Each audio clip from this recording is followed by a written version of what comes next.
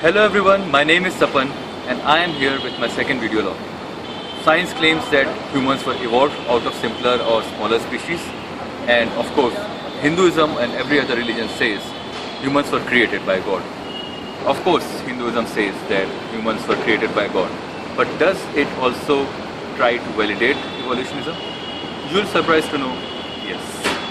The first step of evolution says that from single-celled organisms evolved organisms which could live completely in water, which were the fishes. And what's the first avatar of Vishnu? Matsya, which was a fish.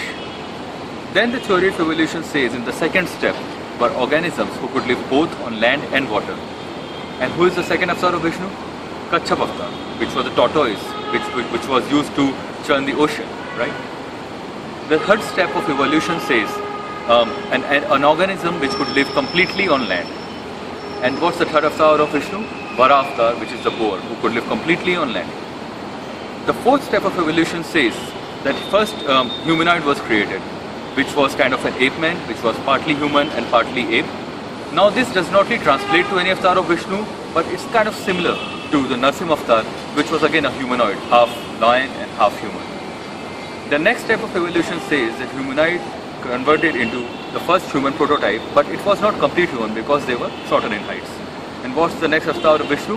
Vaman avatar, which was a complete human but was short in height. The next step of evolution says that humans were completely formed, but they used to hunt for their food. They used to carry a weapon and they used to hunt animals or cut trees. And what's the next avatar of Vishnu?